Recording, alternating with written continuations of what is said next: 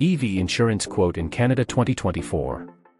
While there is no one-size-fits-all number for the cost of electric car insurance, we can look at hypothetical rates to help estimate how much you could be paying. Below is a table summarizing EV insurance quotes for 42-year-old female who lives in Toronto, Ontario. The policy accounts for an estimated annual commute of 20,000 kilometers, and it includes 3 optional insurance endorsements: loss of use, removing depreciation deduction, and accident forgiveness.